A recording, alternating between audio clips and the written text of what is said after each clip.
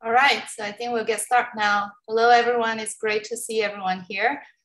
It's our great honor to have Itai Gurvich from Northwestern University presenting at the SNAPP seminar today. So Itai is a professor at the Kellogg School of Management at Northwestern University. He got his PhD from Decision Risk and Operations Division at Columbia Business School in 2008. After his PhD, he spent 8 years at Kellogg and 4 years at Cornell University's New York campus before returning to Kellogg in 2021. His research interests are the performance analysis and optimization of stochastic processing networks. And Itai's work has won numerous awards, including 2 times of the APS Best Publication Award.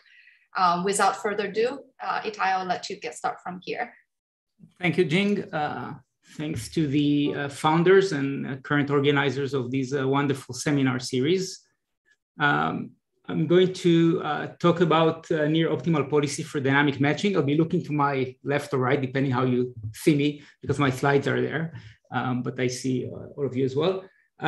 This is joint work with Suleyman Kerimov. In fact, this was part of his dissertation. Suleyman is joining Rice University in the summer, and the slides I'm using are from his job market presentation.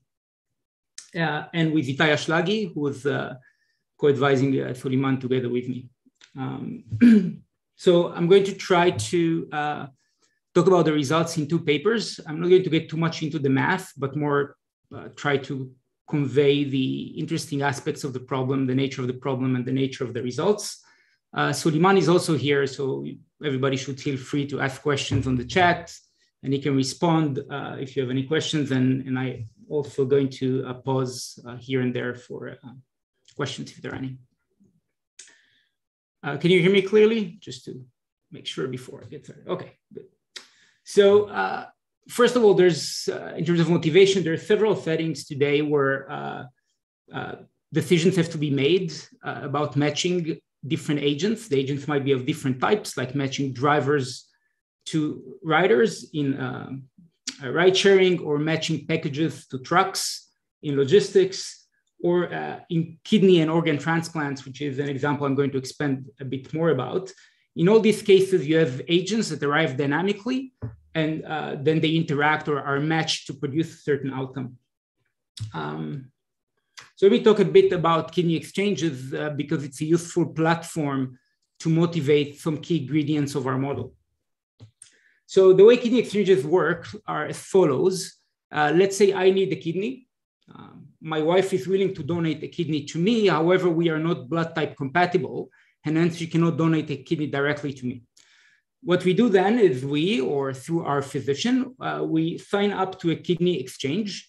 This is a platform that will look for another pair of a donor and recipient, so that the donor of pair 1 can donate a kidney to the recipient of pair 2, and the donor of pair 2 can donate a kidney to the recipient of pair 1. So basically, there is an exchange of kidneys. This doesn't have to be only between 2 agents. In this case, an agent is a pair. It doesn't have to be between 2 pairs. It can also be in cycles. So what you see here on the right is what I will call a multi-way match, where the recipient of pair 1 donates a kidney to the donor of pair 1 donates a kidney to the recipient of pair 2. Pair 2 donates a kidney to the recipient of pair 3, and so on. And in practice, we've observed cycles that are even bigger than this. Different matches. So one takeaway is that we might have multi-way matches. The other one is the different matches result in different rewards, right? Some allocations of kidneys to patients might produce a better quality of life in the remaining life, and some matches might produce lower rewards. So we're going to have a model that has different rewards for different matches. Okay. Yeah, so this just summarizes what I said. And, you know, the types of agents you might have might depend on blood compatibility and other parameters like sensitivity and other things that are important for organ transplants. What platforms typically do, these kidney exchanges, is that once in a while, they look at the lines or the queues of people waiting to receive a kidney or donate a kidney, and they perform matches. And I want to illustrate kind of something that is via a very simple example, something that is going to be key for the talk. So let's look at this graph. Each circle here, think of that in the example I just had as representing a pair. Okay, so an agent is a pair A, pair B, pair C, and assume A can match with B, hence there's an edge between them, and B can match with C, hence there's an edge between them, but A cannot match directly with C.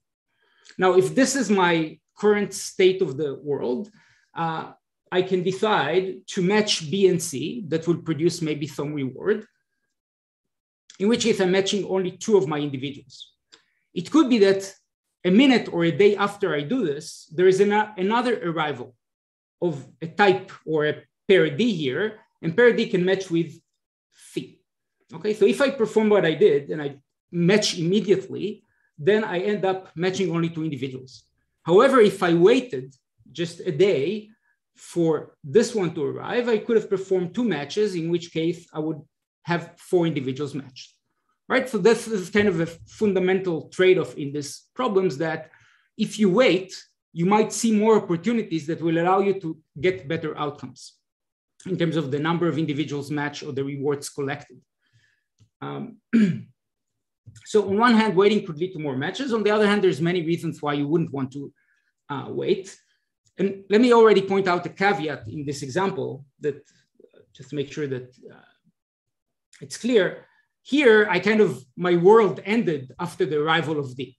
But of course, in a dynamic setting, I will have more arrivals, and these additional arrivals might allow me then to correct my mistake, right? And match those that remain unmatched before, right? So the question is, how much am I losing from this being greedy and matching as I go? Now, in practice, we observe in the world of kidney exchanges two kinds of regimes. We have the US, and then we have the rest of the world, as is often the case in various settings. So in the rest of the world, so here you have a table, you see the Netherlands, the UK, Canada, and Australia. The way these exchanges perform matches is they wait for 3 months, see the list of patients and donors of pairs, and then solve for a gigantic static match. They perform the transplants, and then they wait another 3 months before the next point in time where they'll make a decision. Okay, so they have this batching period where every 3 months they act. In contrast, in the US, there are several exchanges that are independent of each other, and they perform matches fairly frequently, sometimes as frequently as every week or every day. So they are more on the greedy side. And anecdotally, there is evidence that this is done a bit because of concern to patients' health, but also because of competition. In many countries, there is a single exchange run by the government. Itai Ashlagi, my co-author, is actually the one that wrote the underlying software of the Israeli kidney exchange. So you have these governmental organizations. In the US, there is different exchanges and they run independently. And one could think that they have a concern that if they don't match patients, the patients, which is a donor, a recipient as well as a donor, will actually sign up for a different exchange, and opportunity will be lost for the original. So let me just state my objectives and then pause to see if there are any questions. So one can think about different potential objectives. One could be maximize reward. One could be minimize holding costs, or a combination thereof. I'm going to focus mostly on maximizing rewards. And if time permits, at the very end, I'll say something about holding costs. It is important that in these settings, there are only two questions. When do I perform a match? And once I perform a match, which match or matches do I perform? Okay, these are the only questions to address.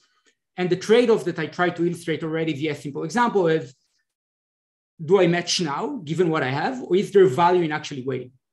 Or let me reverse the question in the way that might be also useful.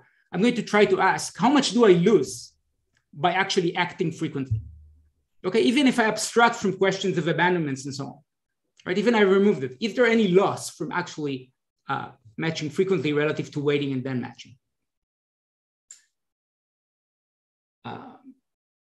Any questions?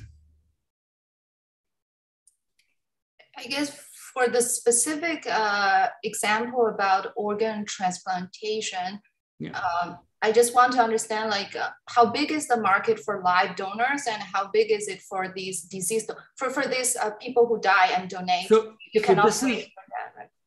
This is, the exchanges are only for live donors. I see. The size of the markets, relative size of the markets, I'm not sure. I'm not the expert on this in this team, but I'm sure Ashlagi can, I saw that he's here too, maybe he can give you some numbers on the chat about the relative contribution of deceased donors versus kidney exchanges. So for live donors, even though I sign up as a pair, you mean that I can actually match this pair to different people in this network? Is that the idea why you want to? I would imagine like I would have a donor who's willing to donate to me, but when we register, I can be matched to another donor. Is that the idea? Yes. So there would be a pair, and then there's an exchange. I see. Okay, but it's useful for the model perspective. These are going to be just one agent, right? So I'm going to treat one agent as one pair as an agent that can match with certain types of pairs. It cannot match with everybody because there are constraints of blood compatibility, right? So I'm going to have multiple types of agents. Think of each type as, let's say, a blood type, and then they can be matched with others. But for the model, are you assuming these two sides arrive to the system independently, or are they? I show the model in one slide. Okay, all right. And if it's not clear, then I'm happy to get back to this question. I had a quick question. So you don't take fairness into account? How long somebody's been waiting is not relevant? In the beginning, I'm not going to take that into account. At the end, I'll mention the case where you can actually use our results to get something about waiting cost, but no fairness for now. So I'm just going to focus on this question of how much do I have to wait to perform better matches? Is there value to creating thickness? Or if I have to wait, how much do I have to wait? Can I quantify it? Okay, so I'll show it in the model in a moment. Okay, so of course, this idea of the value of waiting has been observed in ride sharing as well. I'm not going to argue that our model covers ride sharing, but maybe it provides some insight for it. Lyft now, at least in New York City, would give you a discount if you're willing to wait longer for a match. Okay, so that you could maybe conjecture that that's based on their understanding. If people are willing to wait a bit more, better matches can be performed. And Uber also has a nice graphic on his website where they show that if you wait just a bit, you can see more arrivals and then perform better matches that would reduce overall waiting time. Okay, so as I said, our key point is to understand trade-off of the value of delay. Let me jump directly to the model then. Here's the model. I'm going to have a set of agent types. So here in the graph on the left, I have a network where I have 7 agent types, numbered from 1 through 7. There is a set of feasible matches. So here in the bottom of this graph, you see 4 feasible matches. These are not servers. These are just create connections between different types. So for example, here, type 1 is connected to type 2 through match 1. This match 1 matches one item from here, one item from here, one item from here, and one item from here. Okay, so a match of type 1 here is a match that simultaneously takes one item for each of these 4 queues. Okay, and it will create a cycle where people transfer kidneys in that example over the cycle. Okay, a match of 3 will take just one item from 4 and one item from 5. So the set of edges in this network specify what are the feasible matches. Okay. Jing, does this address your question from before? I see. So this is not a bipartite graph, right? So I'll get back to bipartite later. If you have multi-way matches, it's not that easy to do it as a bipartite graph. Sometimes you can. If you have 2-way matches, you can always draw it as not always, you can sometimes draw it as a bipartite graph. So the answer is sometimes you can draw it as a bipartite, sometimes not. I see. But you can imagine that I can, in some cases, put some of the agent types on the other side and call them servers. And some of the agents keep them as customers, right? I see. And here on the right-hand side, you have a network with only 2-way matches. So here, match of type 1 matches an item of 1 and 2, match of type 2 matches 2 and 3, and so on. Okay, matches, once they happen, they're instantaneous. Okay, so there's no processing per se here. There's no service time. It's just items waiting queue. Once they're matched, they immediately leave the system. Okay, we're going to say a network is two-way if each match is only 2 agent types connected to it, and multi-way if there's more than that. And finally, a kind of modeling ingredient that will appear later. I'm going to use M for the incidence matrix of matches to types. So for example, here, I have 4 types and 3 matches. So match number, type number 1 participates only in match number 1. And hence there is a 1 here and 0s elsewhere. Okay, so it's just what we are used to as the resource consumption matrix. We call it M for matching. Let me show you the dynamics. I'm going to assume the dynamics are finite. Finite and discrete time horizon. There's 1 agent arrival per period. Okay, so every period I have an arrival, and there's an arrival of type I with probability lambda I. I'm going to assume no abandonments. Okay, so people are willing to wait forever. And performing a match gives me a reward, and the reward might change from one match to the other. So for example, here, let's look at the dynamics. Let's say I have an arrival of type 1. There's no match available in this network at this moment. All the other queues are empty. So I have no option but to wait. Let's say there's then an arrival of type 3. Still no match available in this network. I could match 2 to 3 and 1 to 2, but there is no direct match of 1 to 3. Once there is a type 2 arriving, now I have 2 options. And I can choose, do I match 2 to 1 or do I match 2 to 3? I could also choose to wait. As we will show in this case, it doesn't really make sense. Then if I decide to perform a match here, I get a reward of R2. Okay, so these are the dynamics. The decision is when and who to match. And I'm going to have a process D that is going to track the cumulative number of matches we perform of each type up to time T.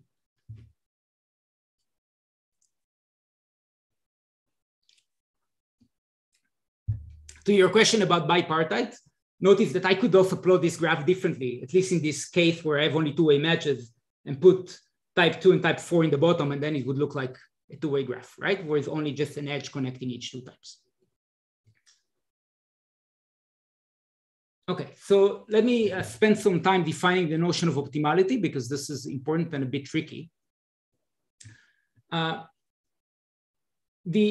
have the expected total value up to time T collected by a policy. So I'm going to denote my policy by D. And then I have the inner product of the reward and the number of matches performed from each type. And this is the reward that my policy collects up to time T. Okay, there's no holding cost. My upper bound at each specific time T, notice that because people do not abandon, what is the best thing I can do for a specific fixed time T? Not do anything up to time T, and then perform the best static match. Right? I observe everybody, it's like seeing the future. I observe everybody that arrived, and at that point, I do the best possible static match, solving this optimization problem, which is just a matching problem. Right? You can never do anything better than that for a fixed time T. Okay, so this is going to be for each time T, my upper bound. Wait and do nothing, then do your best static match. You could also think of this as a real-time or dynamic decision maker that has the opportunity at each point in time to unmatch from before and say, oops, I made a mistake. I actually wanted to do a different match for this time. But it's easier to think of this as just, I wait, I do nothing until time T, then I match. Okay, so this is for each fixed T and upper bound. We're going to say that the policy is hindsight optimal if it's optimal for all T greater than 0. So it's a dynamic adaptive policy that at any point in time does almost as well as the upper bound. Okay. Another way to say it is that my errors do not accumulate. At every time T, I can do almost as well as I would have done by waiting until that time and then performing the best static match. Okay. So I'm trying to be nearly optimal at all times simultaneously. So it's a slightly non-standard way to think of a notion of optimality, but it does capture the key question we want to ask. Is being short-term optimal bad for long-term optimality? If something is hindsight optimal, then it means it's not. It means that being optimal at each time t is feasible simultaneously, which means that what I do now does not compromise my optimality in the future. Okay, so I try to explain the same thing in multiple ways because I know this is kind of tough to process, but this is the notion of optimality. Let me say this slide and then I'll pause for see if again if there's any questions. So it is reasonable to expect that mistakes accumulate over time. And indeed, in general, that is the case. So I'm going to show you that you have to impose assumptions to be able to be optimal simultaneously at all times t. It doesn't come for free. So we try to characterize such conditions, construct simple policies that generate hindsight optimality, and also try to quantify this constant as an explicit function of the network parameters. Okay, so we try to say, how close can you get to this uniform in time optimality? And in those cases where you, and there's also, sorry, the other question is, do I have to wait or can I be greedy? And what we will show is that in some networks, you don't have to wait. You look at your queue, you perform the best possible match and you continue. In some networks, you have to wait, and we'll quantify exactly how long you have to wait. Okay, so in the examples I showed from the kidney exchanges in Europe and Canada, they were waiting 3 months. The question is, why 3 months? Is it enough to wait 1 month? Is it enough to wait 2 weeks? Okay, so we try to find that optimal resolving period as the function of the network parameters. Questions?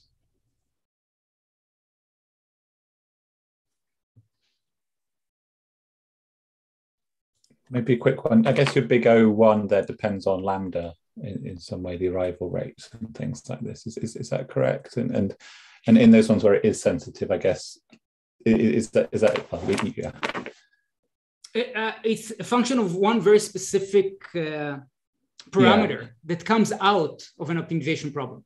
Okay. So it's not lambdas themselves, it's something lambdas produce, and it could be many lambdas that produce the same constant. So I'll show that in a minute. Okay, great. Yeah, perfect. Yeah. Okay. A few words about the literature, which is kind of interesting because of the modeling language and the differences between disciplines or streams of literature. There's a lot of work on dynamic matching in random graphs. This line of work models agents as nodes that arrive on a graph and connect randomly to nodes that are already in the graph. And then tries to optimize the matches and decide which matches to perform. There's a long history of, or relatively long history of work in this domain. Much of the earlier work considered homogeneous match values. All matches produce the same reward, in which case what you're trying to do is maximize the number of matches that you perform. So it's different in that sense. There is a recent paper that does have heterogeneous rewards by Jose Blanchet, Larry Wine, and Marty Ryman, but has a single class. So there's no compatibility graph, there's really one class, but because there's random heterogeneous rewards, there's still interesting questions to look at there, but it's a bit difficult to compare the settings. The language modeling that we use here is that of dynamic matching in queue networks, where there's a finite set of types and types weights in their dedicated queues. That's a distinction relative to random graphs. And this is a non-exhaustive list of papers here. Let me mention one paper that is related from Ali Awad, and I think he's a student, which has a model that is actually more general than our model in multiple ways. But because of the generality, the types of results that can obtain are cruder notions of optimality. So the price of generality is that we go a bit more specific, and by that are able to characterize some things that are a bit more subtle. Many of these papers focus on long-run objectives and actually have very impressive results on those. We notice we take a simple model, but we focus on this kind of transient in some way. We're trying to understand how does the cost of being optimal now impact my ability to be optimal later? So it's a slightly different question. Okay, let me skip the last bullet here. There's also something related in the literature and auctions, and I'm happy to exchange emails later about this with people if anybody's interested. Okay, so let me get to moving towards the result. So we start like it's common in the study of Q networks with a static planning problem. So this is the deterministic counterpart where the arrivals are replaced by the arrival rates. I'm trying to maximize the rewards collected. Z here is going to be a proxy for, in first order, how many matches of each type should I be doing? This constraint is the constraint that the number of matches, the number of matched items of each type is less than the demand for that type. Okay, so it's mz less than lambda. I just wrote it in standard form because these flag variables are going to be useful. So this finds the optimal matching in first order, ignoring stochasticity. And we're going to have 4 important sets coming out from this static planning problem. The first is the set of what we call active matches. These are matches that the static planning problem performs in a substantial level, so non-zero. There's going to be a set of redundant matches. These are matches that the static planning problem says we should not perform any. In principle, we know from papers in Q networks that the fact that the static planning problem says do not use these matches does not mean that in the stochastic system you will never use them. But it is a function of the assumption we're going to show later that actually you will not use these matches also in the stochastic system. We're going to similarly divide the Qs or the agent types into 2 groups. The under-demanded types are those for which the slack is positive. This means these are types that in first order, I'm not going to serve all of their demand. Some of their demand is going to remain unserved. And the over-demanded types are those that their demand is served fully. There's nobody in first order waiting in the queue. All their demand is served by this first order proxy.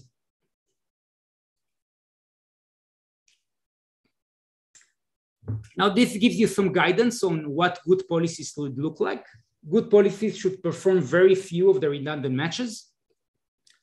And they should try to keep these queues of the over-demanded types relatively short, right? Because in first order, I know I want to keep those queues empty. I want to serve all of the arrivals.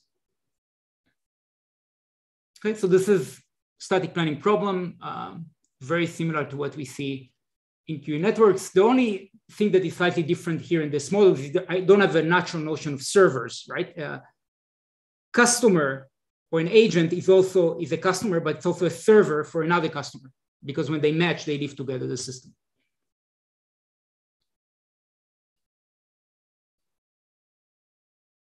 Okay, 2 initial observations that I'm going to spend some time on because I think they're important for intuition.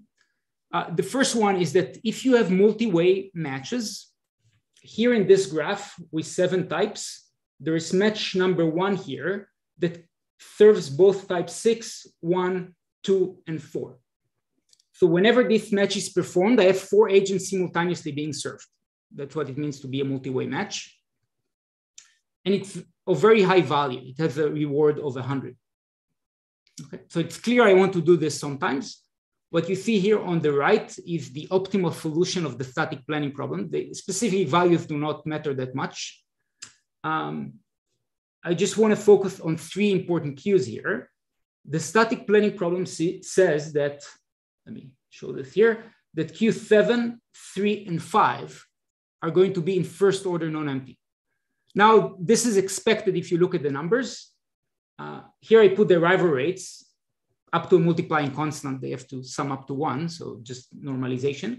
But you see here I have arrivals of 16. Here I have arrivals of 8. So I can do at most 8 matches per unit of time here, right? Because this is required for that, which means that I always have leftovers here. That's unavoidable.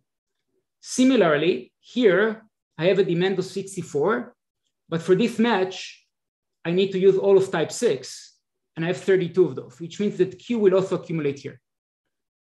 Okay, and the same is true for Q3. So I have 3 Qs here where it's unavoidable that work will accumulate. Okay. Now let's see what happens if I try to perform a greedy policy, any greedy policy. So let's say there is an arrival of type 4 right here. An arrival of type 4 we'll always find a non-empty queue of type 5 here. So if I'm greedy, what I'm going to do, I'm going to match. With type 5, I'm going to perform this match, and the item will live. The same is true for type 6 here. As soon as they arrive, because the queue here is going to be non-empty, it's going to match with type 7 and live. The problem is I need the type 6 and a type 4 and a type 2 and a type 1 present simultaneously in the system to be able to perform a match of type 1. So it's kind of when I have a multi-way match, I need to protect its inputs. I need to make sure they don't escape too quickly. So I have to wait between performing matches. I cannot act greedily.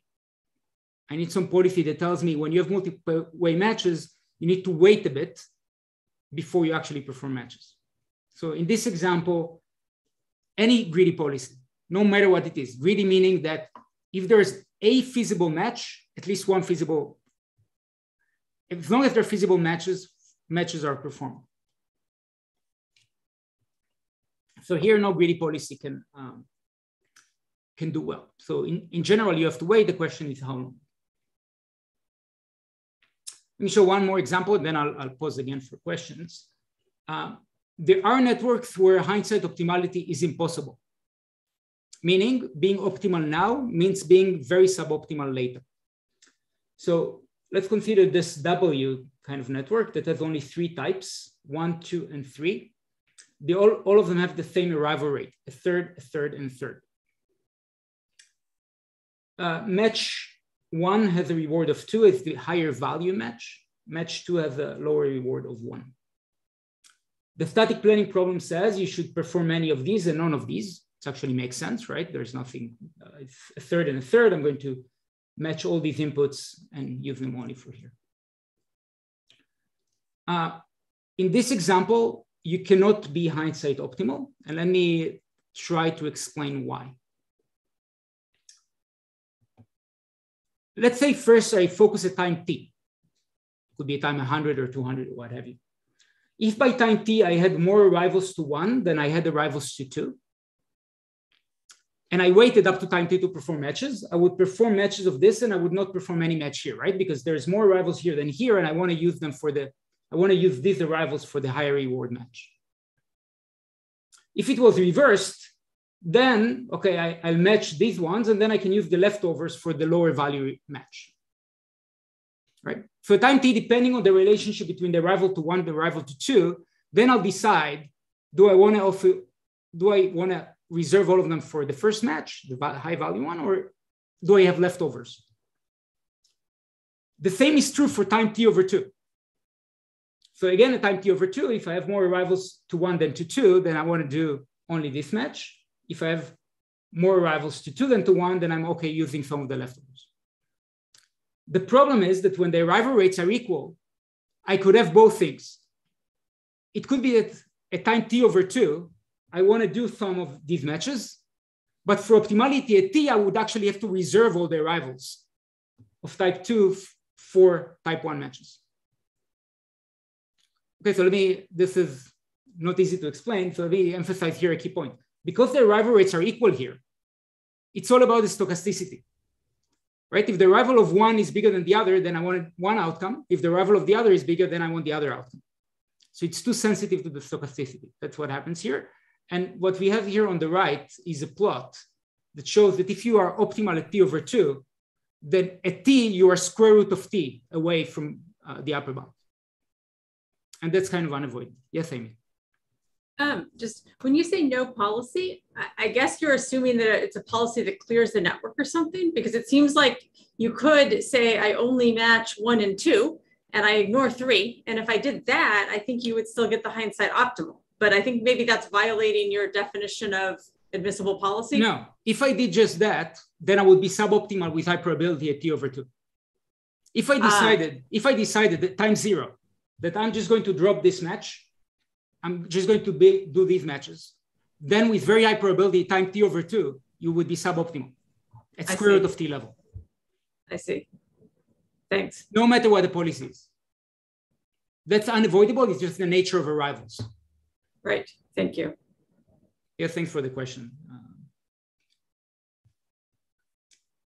Okay, so the key punchline is that generally it's not possible. And notice that the key challenge in this problem, and it will motivate our assumption, is that the arrival rates are equal here. That means that the system is very sensitive to stochasticity. So the assumption we're going to impose is closely related to avoiding that. A sufficient condition for our assumption, but a bit too strong, is to say that if for any two sets of agents, any two subsets of the agent types, the total arrivals to one group is different than the total arrivals to the other group. This in particular would rule out this, because take one group to be type 2, one group to be type 1, and of course, the arrival rates are equal, so that violates that. This has been called in the literature the general position condition, but it's a bit too strong. Our assumption is going to be as follows. We're going to assume that the LP has a unique non-degenerate solution. In some sense, this is closely related to even overloaded network, that there is some slack in the system. And we're going to define something that we call the general position gap. So the general position gap is as follows. I look at all the, let me go back to a previous example here. I look at all the matches that I perform at a non-zero rate in the static planning problem, and I take the minimum over those matches, meaning it's the smallest non-zero match. Then I look at all the non-empty queues that the static planning problem identifies, and look at the smallest among those queues. Now you can think about this, thinking about the queues is easier. If you think about that I have some type with leftovers, those leftovers are kind of my slack. They're a buffer that helps me protect against stochasticity, right? I have a bit too many from these arrivals, and I'll be able to use them to correct for mistakes. So epsilon is defined in this way. In a sense, it's a measure of the sensitivity of the network, how sensitive it is to variations around the arrival rates.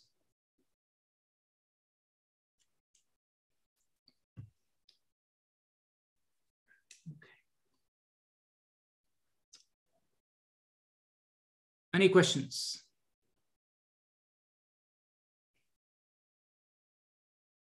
Okay, so the important thing is that it comes naturally from the LP solution. And one thing it's also that we show, and I'm not going to say much about this, is that those matches that have zero value, well, here I don't have more, but I have here in this example, those matches that have zero value have to be dropped. Meaning no policy can use them even once every 200 years, because once every 200 years accumulates over time. So mistakes would actually accumulate. So no solution should actually use, even the stochastic system under our assumption, should use these matches. Okay, so we actually proved that. So these matches can be dropped, in which case you have subnetworks, and to each subnetwork you can apply whatever policy that you need. Okay, so let me show the main first result and then see if there are any questions. So what we're going to do in general when we have multi-way matches is the following thing. We're going to work in fixed time periods, so not continuously, just like in the kidney exchanges where they do every 3 months. I'm going to make decisions at time tau, 2 tau, 3 tau, 4 tau, and so on. I'm going to do nothing in between decisions. And at every decision epoch, I'm going to do something very simple, which is just solve a static optimization problem, static matching problem. I'm going to look at my queues, how many do I have of each type, and just maximize reward given how much I have in my queue. So I solve this optimization problem. Okay, so it's basically a resolving policy on discretized time epochs. And what we show is the following. If general position holds and the graph is acyclic, then this batching policy, with tau chosen carefully, achieves a hindsight optimality that is proportional to 1 over epsilon. So let me parse this slowly. The time between decisions is a constant times 1 over epsilon. Okay, so that's how we fix it. And if you do that, you can be nearly optimal at all times up to 1 over epsilon. Now, the constant embedded in this big O depends on the network structure, on the number of types, but it's true for any, it's uniform of all possible arrival rates that have the same epsilon. That's what matters. What matters is this epsilon. And we also show that you can never do better. Meaning, any policy has to be at least at some time t, 1 over epsilon away from its upper bound. Okay? There's no policy that can be uniformly over time better than 1 over epsilon. Now, let me just connect this to queuing and because kind of it's interesting. One useful way for me to think about epsilon is the slack in the system. So epsilon is very similar to 1 minus rho in a queue. It's the buffer of idleness kind of that you have, the protection that you have. And this is then very similar to scaling results that we know in queuing networks by Yuan, Neil, and others that show that the optimal scaling is 1 over 1 minus rho. Right? So that has a very similar spirit in it. And the lower bound, the best scaling that you can achieve is also 1 over 1 minus rho.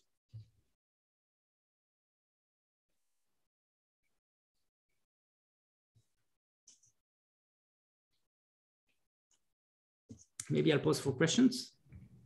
I have a quick question. Yes, sure. Like you said, your policy is such that you never use those redundant matches. I wonder because of that, the dependency on the number of types would get worse because you're not kind of like resource pooling in some sense. It's true that in general, the constant depends on the number of types, and it will get worse with the number of types. I don't know that it's because of this decomposition. I think this is true in general. Okay, so it's true for any policy. Yes. Okay, thank you. I have a quick clarification question. Maybe I missed this earlier, but R is defined for each time period, just for that time period, or is accumulated up to that time epoch? So this increases linearly with t. Okay. And this increases linearly with t. If you have a reasonable policy, well, if it's constant away from the upper bound, then it's also has to be linear in t. Okay, I see. It's the total accumulated or collected reward by time t. I see. Thank you. So I have a quick question. Yes. Sorry, what is the? Can you clarify a little bit on the acyclic here? Does that mean something like a 3-cycle, like 3-way exchange is not allowed here? Yeah, I'm just. No. It means acyclic. Very good question. In the way we plot the graph, this, for example, is acyclic, although it has a 4-way match.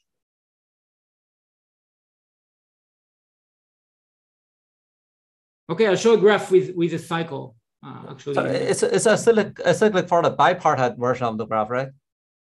No, it's acyclic for the way we plot it here.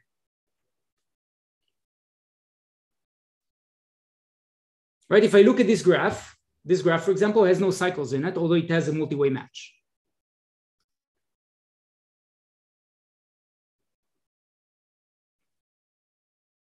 Okay.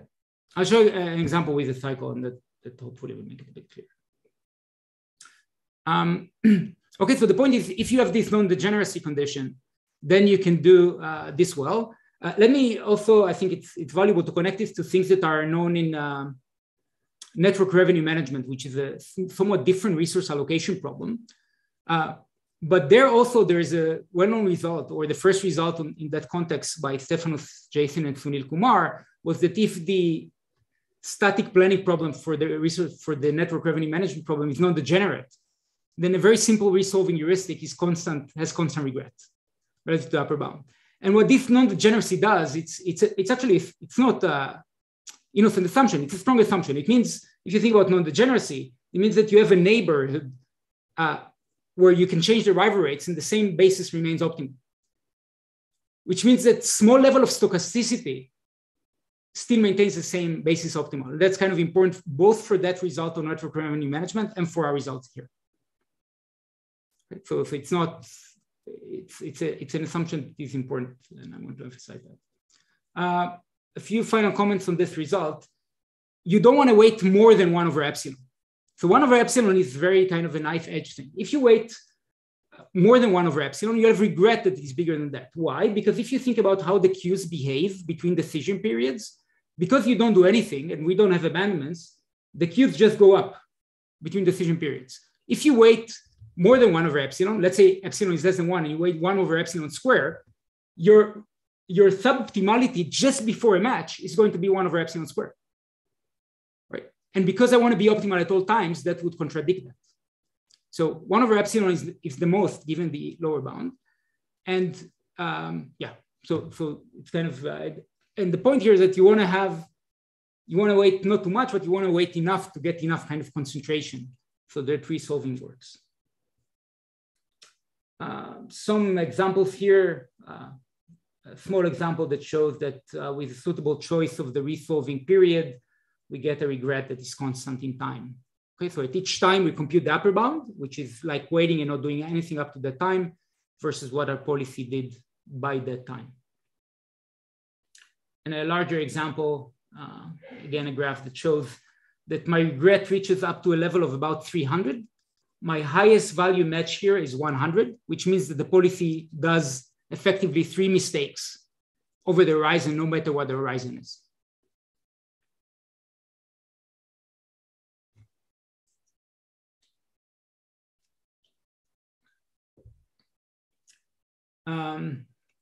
Yeah, okay. So yeah, one more thing to say, which I didn't emphasize. The smaller the epsilon, the bigger the gap, both in the lower bound and the upper bound. When epsilon gets to 0, I kind of move away from a non-degeneracy assumption.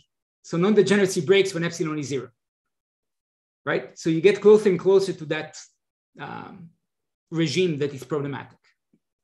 But this means that the smaller the epsilon, meaning the less slack you have in the system, the more you have to wait, which kind of makes sense intuitively.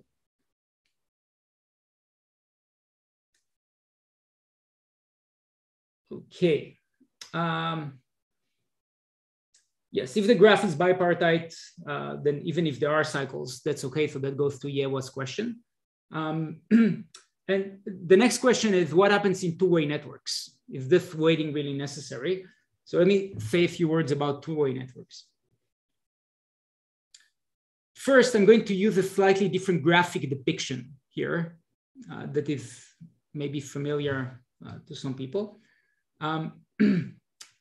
If I have only two-way matches, I can plot the graph in the following way. I put a node for each agent type and an edge between them if they match to each other. I couldn't do this before because before I had matches of 3 types. So I used this rectangle and 3 edges coming out of it. So this is a two-way network where each match connects 2 types. Okay. And what we establish is that in two-way networks, meaning where each match matches only 2 types of agents, there exists a greedy policy that is hindsight optimal. Not any greedy policy is hindsight optimal. You have to be careful. For example, if I have a type 2 arrival and queues 1 and 3 are both non-empty, there's still a decision to be made. And what decision I make actually matters. And we show 2 results in this context. One, we show that a longest queue policy, suitably modified in a way that depends on the LP solution, is hindsight optimal. And we also show the same thing for a certain static priority policy. The benefit of a static priority policy versus longest queue is that it's state independent, and that some people could view that as appealing from a practical perspective. I just order the types in some order of priority, and then I match according to that priority order. No additional optimization is needed. And then we have the following result. If I have general position and the graph for the matches are all two-way, then the greedy longest queue policy is hindsight optimal, meaning it achieves the 1 over epsilon scaling. For the static priority policy, unfortunately, we are able to show that it's hindsight optimal. We could not nail down the constant and how it depends on epsilon. And the reason is that the analysis is actually much more complex. The longest queue has the application of max weight and similar policies in other contexts as a very nice behavior, and it's very amenable to analysis using Lyapunov functions. The static priority policy is much more complicated in that sense. So those who have experience with analyzing longest queue can relate to that. Determining the priority order is relatively easy. One way you can think about this is that you basically, in each, when you solve the LP for a two-way network, each component, after I remove the redundant matches, will have a single non-empty queue. That is just a result of counting variables in the linear program. So you'll have one queue that has a positive flag variable. You take that queue and you hang the network from that queue. And basically that generates priorities where the highest priorities are at the bottom and the lowest priorities at the top. And then whenever you match, you prioritize the types below you for match instead of those above. So it's somewhat straightforward. Any questions?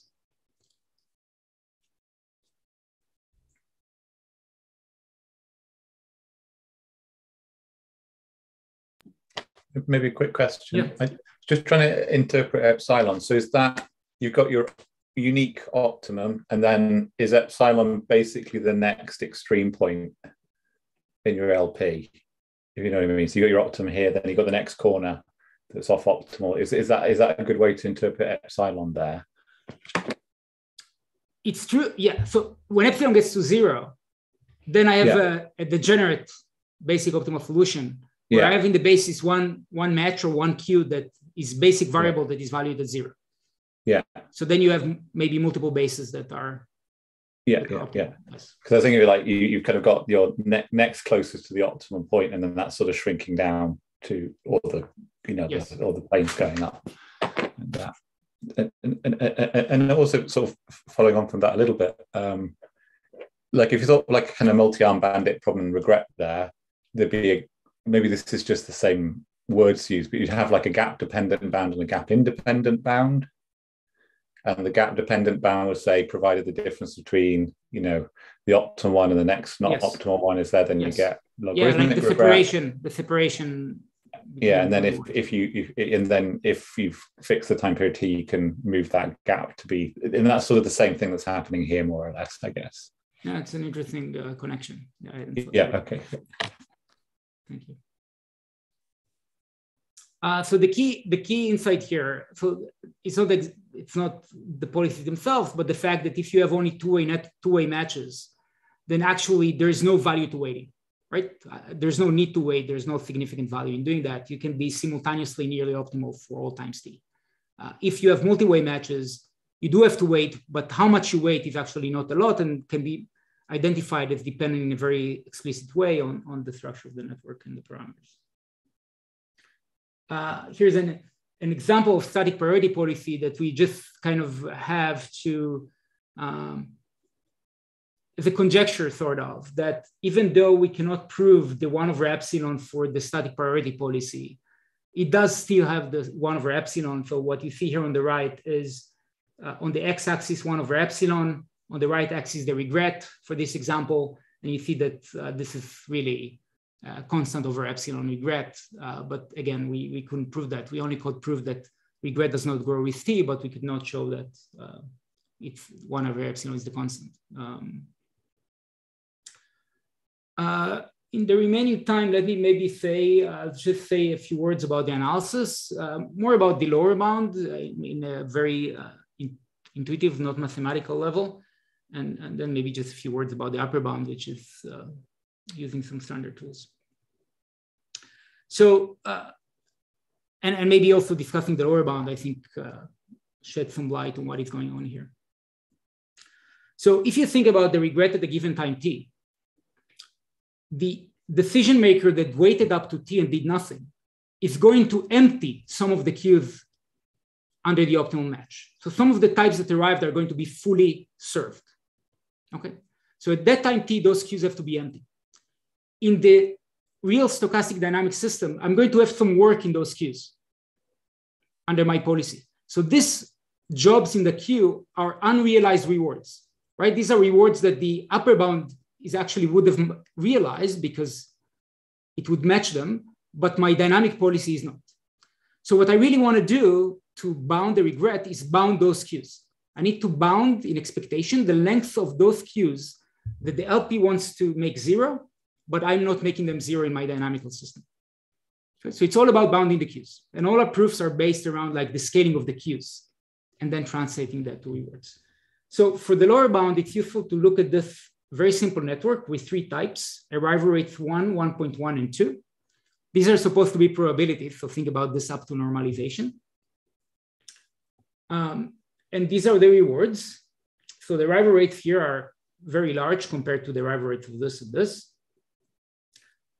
And let's actually fix a policy, although in proving lower bound, you cannot fix a policy, but let me fix a policy that does the following. When a type 2 arrives, if there's any work in type 1, 2 matches with 1. So 2 basically prioritizes 1. However, if this queue is empty, this type 2 will immediately match with the type 3 that is available and disappear. Okay, so I'm being greedy, but prioritizing type 1 over type 3 when there's a type 2 arrival. So how does the type Q, the Q1 behave? Q1 behaves as follows. There is an arrival at rate of 1 and it goes up, and it goes down at a rate of 1.1. Because whenever there is a type 2 arrival, if Q1 is non-empty, they are going to match. So basically I have an MM1 queue going up at rate 1, going down at rate 1.1. Okay.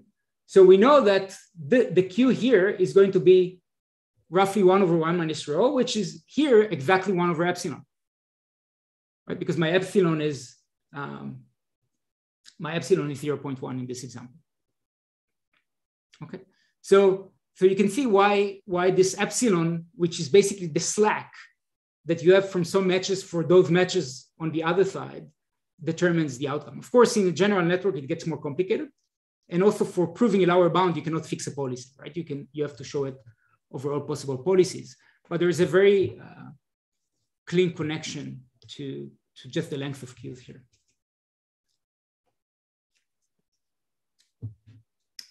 The upper bound, as I said, the key is to try to bound in expectation and at all times, not just at stationarity, the queues of those types that are supposed to be empty under the LP. And of course, the standard tool for doing these things is the Lyapunov functions. But once you find the Lyapunov functions, this is all fairly standard. Let me just flesh this out. Suleyman was on the job market, so of course he had to show that he can do some fancy math. So we have this slide with all the Lyapunov functions. But again, this is a fairly standard tool. The more complex case here is the static priority policy.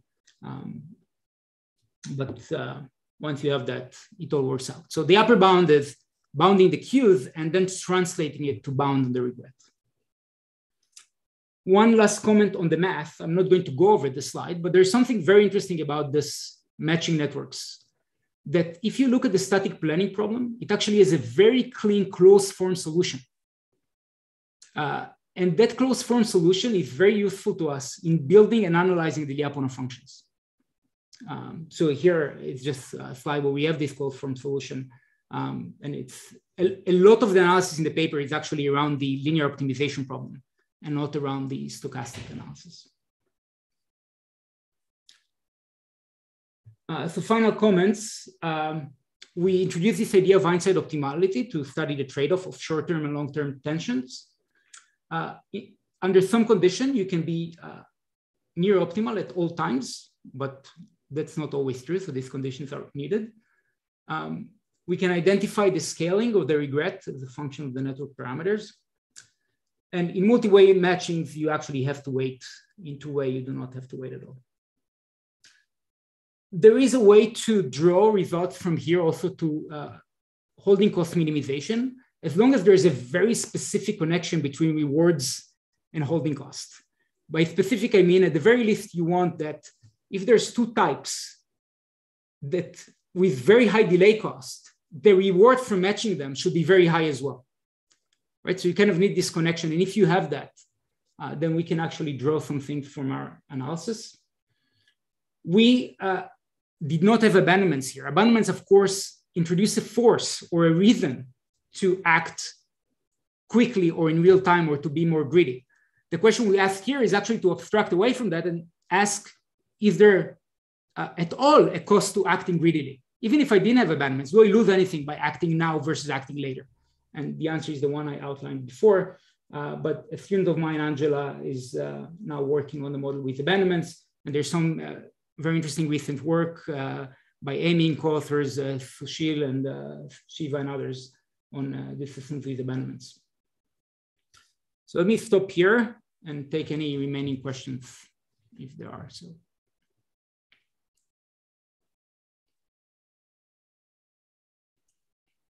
Please feel free to unmute yourself if you have any questions.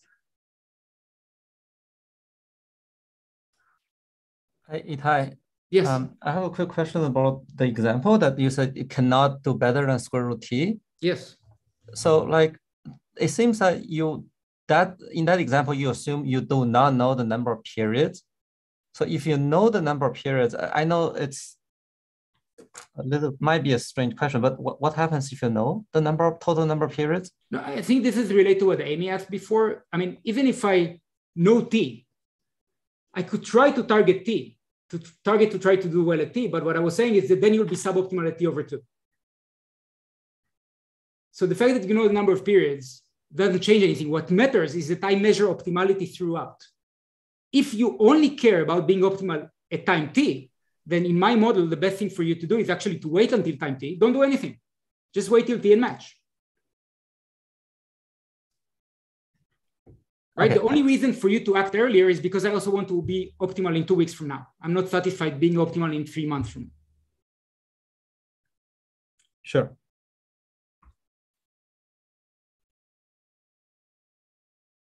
Thanks.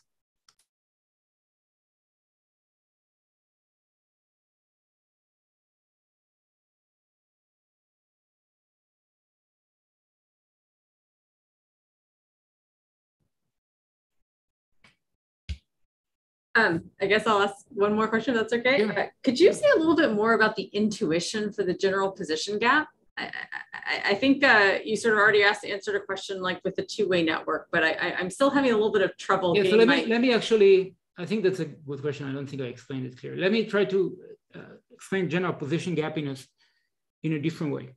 In Q networks, we have, if we have servers and customers, right?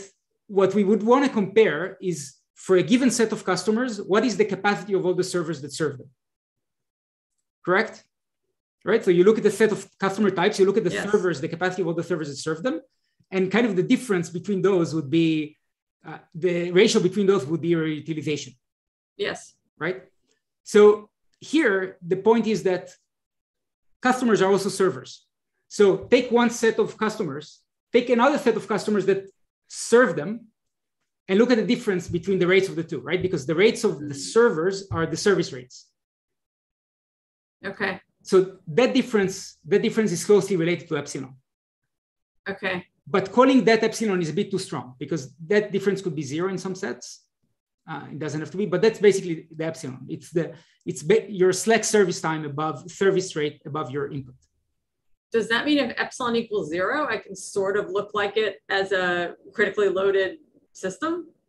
Like a rho equals 1, capacity arrival rates equal? Yes. Yes. So for example, in our paper, we have an example that doesn't satisfy this assumption, the general position assumption, and it's critical loaded. And then what you have is that in the static planning problem, all the Qs are 0. We cannot handle that. In this paper, we cannot handle that. We need that there is some slack in the system in order to achieve this constant reward at all times. So yes, so epsilon 0 is critical loading. Epsilon greater than 0, I think of that as overload. Thanks, that's really helpful. But saying overload is a bit funny because it's not necessarily overload. It could be also, it's like there's overcapacity, right? So it's imbalanced. It's imbalanced.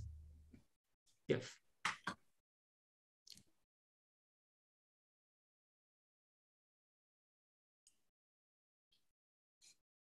So I have a quick question about the information of the arrival rate. It seems that you only need to know that to determine like whether your system satisfies these conditions or not. But in the actual control, you don't use the arrival rate information at all. Is that correct? So what I need to know, I use it a bit, So what I need to know is what is the optimal basis. I need to know which queues are empty and which queues are non-empty under the optimal LP solution. I see. Any arrival rate that gives the same basis as the true arrival rate, so any arrival rate estimate that is good enough to give me the same optimal basis is fine. Okay, I see. Okay, and of course, non-degeneracy will also help you there a bit, right? Because it means that you have some perturbation within which you're still okay. So you will not lead too much of a learning horizon to actually get things to work. But it's very important for us that you know the optimal basis. In contrast, for example, to Sasha's work in this regard, where in the terms of what I presented here, Sasha Stoliar, discovers the basic solution by itself through its actions instead of actually having to learn it. So for us, it's actually important to be able to know the optimal basis. See.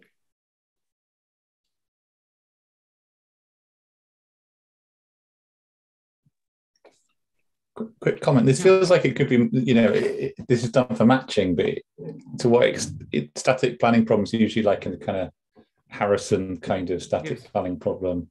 It would seem like this would apply in that case. Would that be right in the sense of like so Brownian networks and activities and things like that? Is that correct, or so there is specific about matching, or can N be a general matrix here? Or can you consume more than one person from one queue and half a person from or one person from, you know what I mean? Yes. So in the sense of the kind of Harrison static planning problem. So there is a connection between the language and the modeling tools in the sense of, for example, in the work with Amy, what we basically use there is kind of an analog of the workload formulation, equivalent workload formulation, but for matching networks. So something you can do with the duals and so on that there's something that is very interesting about these matching networks that make them very different from queuing networks. And it's the fact that you can inventory your slack, right? Mm-hmm. The problem with just an MM1 queue is if there are no customers, the capacity of the server, the service times are lost, right? Yeah.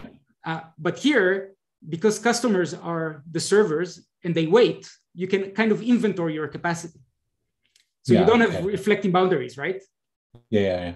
And that makes these systems actually in very interesting ways much easier. Yeah.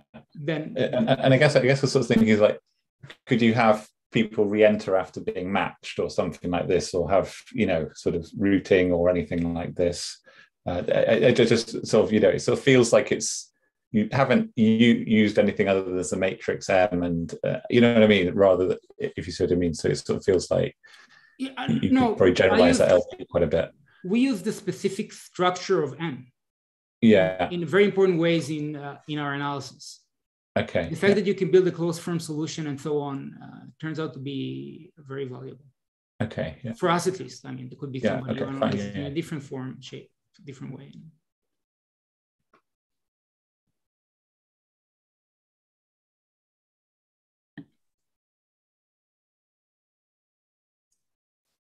You had a question, Sushil? Seems like you have a question mark in your... No. And I was just thinking if you extend it to like steady state, then you cannot escape that reflection kind of thing because you want some drift to make it stable. So correct. So one thing that is in these networks, with our structure of arrivals and so on, there is no steady state. Right. There's always the Markov chain is not positive recurrent. But you could talk about long run average behavior of those queues that are empty in the static planning problem that you could talk of. You just cannot talk of steady state for the other queues as long as you don't have abandonments. Of course, once you have abandonments, that problem is resolved, but other challenges arise, of course, from abandonments, which is that people abandon. And that forces you to act differently. There's some things that seem to survive into, that's a side comment and not directly to your question, that survive, some structures that survive as you start thinking about abandonments, as long as you allow yourself this general position assumption.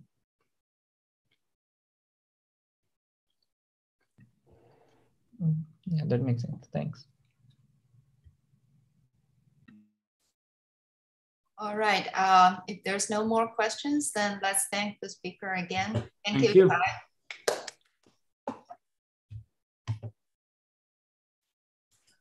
Stop the recording.